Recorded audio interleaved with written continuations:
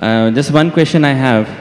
You told me, we heard about that the Vedas say that don't make any images of the God. Yeah. Whoever worships anything which has been created throws himself in darkness, right? The difference between Bhagwan and Allah is that Allah says that if you worship anyone apart from me, I will punish you forever and ever, and I will not spare you of this sin. But nowhere in Hinduism's books would you see that Bhagwan is saying, okay, if you worship anything apart from me, you will be put in Narak, which is the Hindi word for hell, forever and ever. Now why I'm saying that to you is, the concept of God in Islam, Christianity and Judaism is the same, in which he feels bad if anyone worships anything else apart from him. But the concept of the other side of the religions, which is Hinduism, Buddhism, or those sides, the concept of God there, I think, is more, the God of those religions is more large-hearted, because he doesn't say to you that I'm going to put you in hell if you don't worship me. Although I understand that it is wrong to worship idols, it is wrong to worship created things. But I do feel that because that, I somehow feel that, you know, Kulhu Allahu Ahad, Allahu Samad, Lam Yalid wa Lam Yulad. Basically, God, there is nothing like him, right? So why in the Quran or the Bible or the Jews' scripture, we are attributing a human feeling to God, that, let us say, my father gives me everything, he gives me all the money, and I give that money to the poor people, right? Now one day, if I forget my father, yeah, so my father will feel bad. But this is a human nature. God is more large-hearted than that. Even if I don't worship him, he should have no problems. You know, he should not put me to hell, because that's egoistic. Egoism is a part of human nature, not of God, is what I feel, according to my understanding. rules. Brother Rahul is an old friend of mine, mashallah. Whenever I come to Dubai, no question answer session goes without him asking a question. He's following me since many years. When I came in 2005, when I came last year, and yesterday night, we had a good session for a couple of hours. And though he didn't mention his name, he's Rahul, mashallah. And we pray that may Allah guide him. Inshallah, may Allah give hidayah. And he asks very good questions. Always difficult questions, very good questions. I like it. It's a challenge for me. He asked me new question. I like challenges. And always I say he asked a good question. This is one of my last questions, sir. One of my last questions. Last question before you accept Islam. One of my last questions. Before you accept Islam. Clarify this. It just struck me. Actually, He told me he will not accept Islam in public, so I don't know problem. No, it's okay. Will you clarify me on this? I'll clarify with you, and I won't ask you to accept Islam in public. We have done that yesterday. So Islam is a glorious religion, and it's given me a lot of peace, and I can say many good things about it, but please clarify. And you told, I'll clarify. You told me you have spent more time studying Islam than what you spend time in getting your degree of engineering. It is right. That's right. And I enjoy it more. Therefore, I enjoy your questions also. The brother asked a very good question, very attacking, very tricky, difficult question, that he understands that all the religions, Christianity, Islam, Hinduism, say there's no God except one God, don't make images, don't make idols. But Islam goes a step further. He will forgive any other sin except the sin of shirk. Surah Nisa chapter 4 verse 48, Surah Nisa chapter 4 verse 116. But in Hinduism, nowhere does it say that if you do shirk, Allah will not forgive you.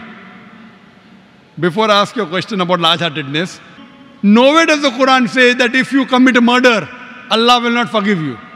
Brother, nowhere does the Quran say that if you commit murder, Allah will not forgive you. Does it mean that I will go and commit murder? Brother. Repeat again, sorry? Nowhere does the Quran say that if you commit murder, though it is the second largest sin in Islam, in the major sins, number 2 is committing murder of an innocent human being. Yes. After shirk is murder. Though the Quran says in Surah Ma'idah chapter 5 verse 32, that if anyone kills any innocent human being, unless it be for murder or for creating corruption in the land, it is as though you have killed the whole of humanity. But nowhere does the Quran say that if you commit murder, Allah will not forgive you. Allah will never forgive you. Does it mean that I will go and commit murder? No. Yeah, enough. Same way, when the Vedas don't mention that if you don't do shirk, Allah will not forgive you, you should not do shirk. I understand. Very good. You are an understanding person. I'll come to the large-hearted one afterwards. I haven't answered your full question.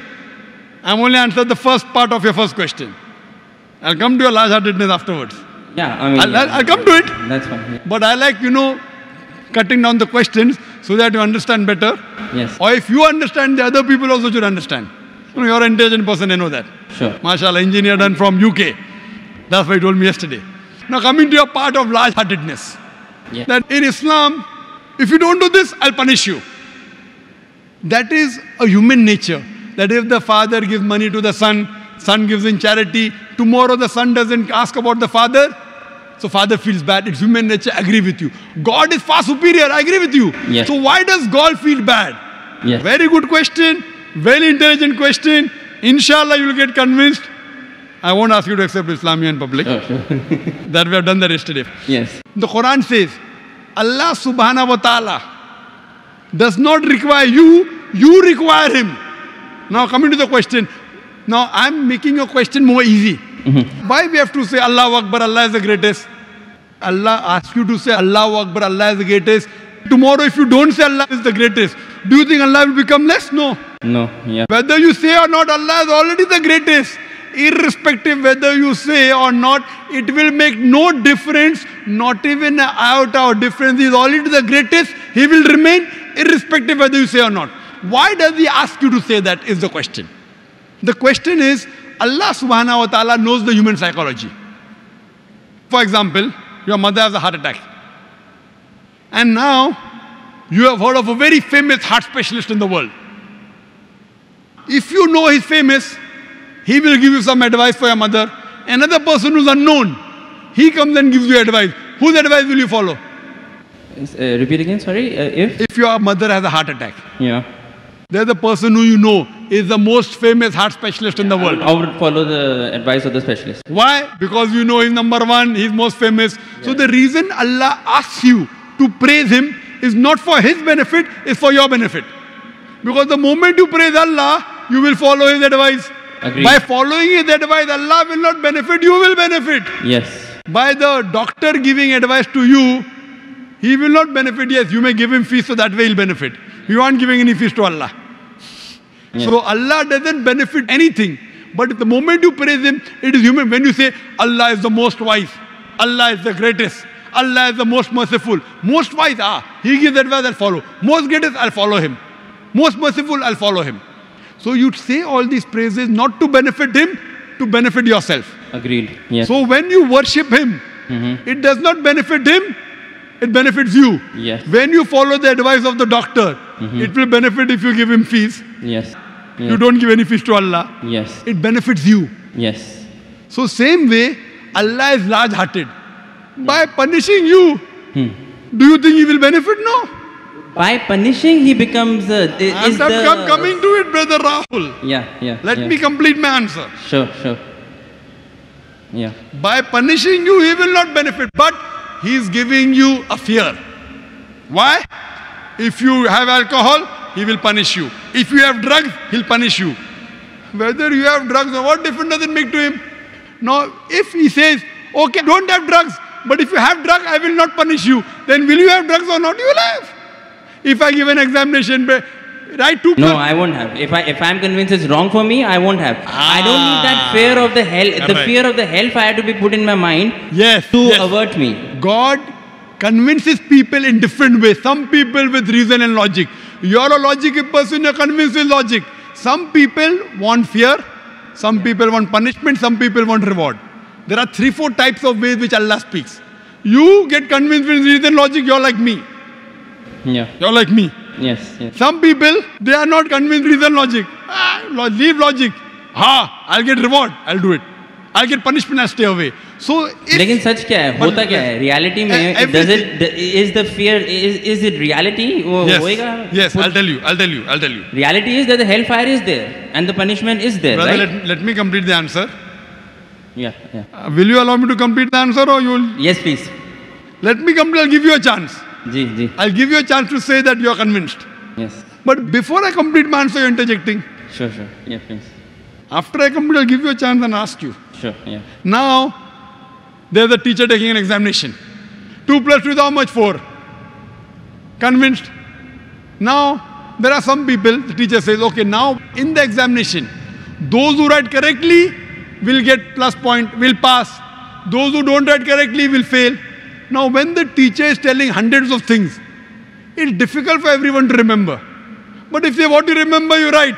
If you write correct, I'll pass you. If you write wrong, I'll fail you. So now the student starts memorizing. He starts like you passed your engineering. You are afraid of failing. Yes. If you wouldn't have studied, you would have failed. So if teacher says, no problem, even if you write wrong, I will give you part degree. Will you study? No. Though you're logical, Yes. you understand Boyle's law, you understand trigonometry, you understand chemistry, but to remember, you have to stay awake, you have to slog. Teacher says, no problem, you understood? You write in the examination, right or wrong, 2 plus 2 is 3, I will pass you. Will you study? Well, it depends. I won't, but probably someone who is more sensible I'm would asking study you. to learn some knowledge. Correct. If the teacher says, now your aim is to get the degree, Yeah. once you understand, if you fail, you won't get the degree. Yeah. So here Almighty God speaks logically. Some people logically it doesn't make a difference whether hellfire is there or heaven is there. Other people, you do it, you get a reward. Like when you speak to your child, sometimes you speak logically, sometimes you say, I'll give you a chocolate. Yes. Sometimes, ek lafa marunga. Yeah. I will give you 1 slap. Yeah. So this is what God knows, the psychology of the human being. He's our creator. Sometimes logic, sometimes reasoning, sometimes reward, sometimes punishment. But once he says he has to follow, he can't lie. Once he says, he has to follow. So he's trying to convince you, suppose your son. Yeah. I know you're not married. Yeah. I know you're not married. Inshallah, one day when you get married, and if your son, Yes. and your son, inshallah, will marry a Muslim, inshallah. Yes. Inshallah. So your son, when you have a son, Yeah. 5 years old, he wants to jump from 10th floor. You say, my son, don't jump, you'll die. I want to jump. You will die. No problem, I want to jump. 1 slap you will give him, right or wrong? Yes. You will tell him, I'll slap you. Yes. Yet if he wants to jump, you will slap him. A Yes. father is cruel to be kind. Is your intention to hurt him? No. Your intention is to hurt him little so that he prevents from the bigger hurt. Yes. So here if he says, no, I'm only acting. Maybe for little time you will think, I'll punish you, and you don't punish him. But if he wants to jump, you will not wait till he jumps. You will give him one tight slap. So same way God here, he tells you this is good, this is bad, this is reward, this is punishment. And once he says something, he's honest. In Islam, God is the most kind. He wants the human being to improve. The other God, okay, no problem. Even if you write wrong, I'll pass you. What kind of a teacher is this? Suppose tomorrow, there's a student studying with you. He writes wrong answers. You slog.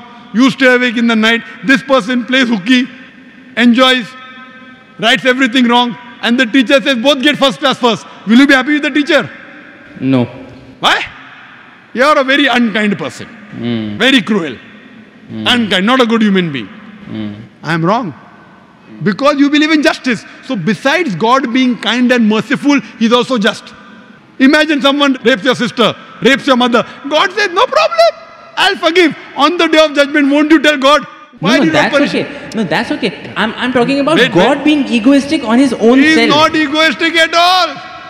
No, but he's saying It if you makes- do shirk, then I will put you in hellfire forever and ever. I'm not saying that he should not punish wrong deeds. But he is putting on his own self that if you associate partners with me, along with worshipping me, if you worship someone else, even then I will not forgive you. That's the right thing. That's Because egoism. If the doctor says, Yes. if suppose the heart specialist tells your mother, see, this is a good thing, have only this medicine, nothing else. Someone else says, okay, have this medicine also. So that heart specialist tells you, if you mix it with something else, the mother will die. So will you listen to somebody else or not? Will you listen or not? Heart specialist saying, don't have anything else except this sorbitrate. Keep it below your tongue. Yes. Now another doctor comes, I'm a very good doctor. You don't know him also. Will I you will listen to heart specialist. Correct. Yes. Heart specialist specialized, but God is a bigger heart specialist. So heart specialist you want to follow, you don't want to follow your creator who's created your heart. What kind of a... Sir, Wait, let me complete. Yes. Let me complete. Yes. So you, being logical, Yeah. when you want to follow the heart specialist, when the heart specialist tell you, don't listen to anyone else because they have told you the total truth, that heart specialist can be wrong because he's a human being. Almighty God, when he says, do not worship anyone else besides me, he knows that if you think somebody else is also the greatest, and if you follow something wrong, it will harm you. God does not want to see to it that his creations are harmed. He is going out of the way to give you an ultimate warning. Other sins, maybe I will forgive. That is one type of murder, is one type of sin, very wrong, second largest. But one, if you worship somebody else, you can do anything. You can start murdering, you can start having drugs, you can start raping. It's too dangerous. This is the guidance. It is complete. Because he is the creator, he knows no one else is the creator. Now someone else tries to behave like a creator when God knows no one else can create you. It is very dangerous. That's the reason he says that following advice, worshipping anyone, obeying anyone as the creator, not obeying normally. Normally you want to obey a father, no problem. Obey a mother, no problem. Going against the commandments of Almighty God. Worshipping somebody else. That is what I'm trying to find out. Is that the right God? Who is saying that if you associated partners with me, I will never forgive this sin? You are taking, it's a catch-22. I am questioning whether a God who thinks like that, is that the correct God? Correct God. You are saying he is the correct God, hence Why? he knows. Why? Yes. I have checked up with science. This Quran passes the test. When I put science to your Hindu scriptures, it fails. Yes. When I put science to Bible, it fails. So even if I agree with you with my earlier question, maybe this is ambiguous, fine. 80% is proved to be 100% correct. 20% is ambiguous. Inshallah, logically, even this will be right. If I have to put that way. But the other way, if a doctor who's solid... Stronger argument would be that 100% is correct. 100% of it is proved that it is correct. If 20% ambiguous is there... I'll tell you one thing, brother. Your mind hasn't reached that level. My mind hasn't reached that level. Right. The science hasn't reached that level. Maybe 100 years afterward, 1000 years after, it will be proved 100% correct. We are limited. The problem is in you and me, not in the Quran. Similarly, but a person who's very powerful, a person who's a heart specialist, he knows his stuff very well. He'll be sure. Do this, nothing else. A person who's not sure, okay, have this medicine also, have that medicine also. So person who's cocksure of himself, like the Creator Almighty God, he will give this commandment. Now he's cocksure. You are not cocksure about him that he's the creator.